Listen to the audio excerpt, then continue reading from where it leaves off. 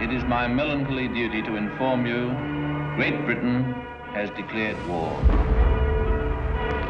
This is the ABC broadcasting through national, regional and shortwave stations. This is a very happy crowd. The ABC presents the Sporting Roundup. The opening of the national television service, which of course is your television service. The Queen can't come to the people of Tennant Creek, so the people of Tennant Creek will go to the Queen.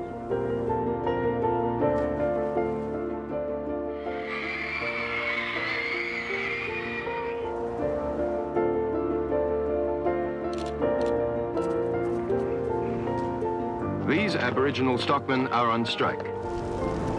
Harold Holt is believed to have drowned.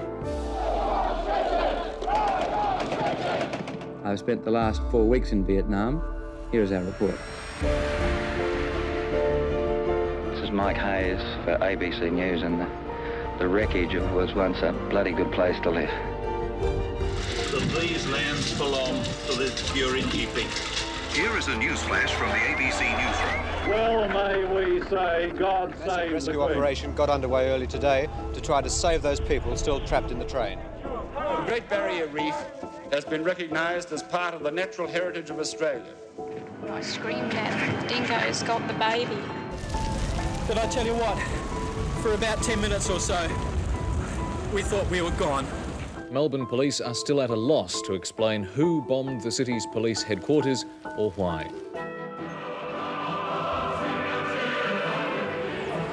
These tanks have just provided an escort for about 30 troop trucks which have come into Tiananmen Square from the east of the city. The quake had its epicentre just 5 kilometres west of Newcastle. We took the children from their mothers. Tasmania's Port Arthur has become the scene of Australia's worst massacre. This is an event that has shaken the core of this country. A muffled phrase before dawn. Yes, I can hear you. Stuart Diver was pulled from the debris 65 hours after...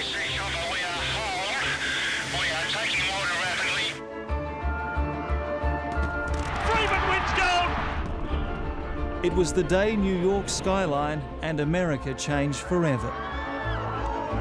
A huge bomb has ripped through 2 bars packed with foreign tourists. Chappelle, did you first refuse to open your bag when first asked? I opened it myself. The end of a shift that lasted 14 days. For the pain, suffering and hurt, we say sorry. There were cars actually picked up like matchsticks. I will not be lectured about sexism and misogyny by this man. I will not. Family violence happens to everybody, no matter how nice your house is. 7,817,000. They voted yes for love. Entire communities have been absolutely traumatised. Mysterious illness sweeping across China.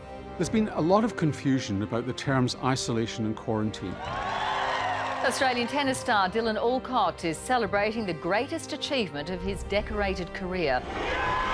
Australia again has an Australian Open champion. South East Queensland and North East New South Wales are in the grips of a flooding emergency. Andrew Ollie reporting for ABC National Television News. Tony Joyce reporting from the Chongwei Bridge.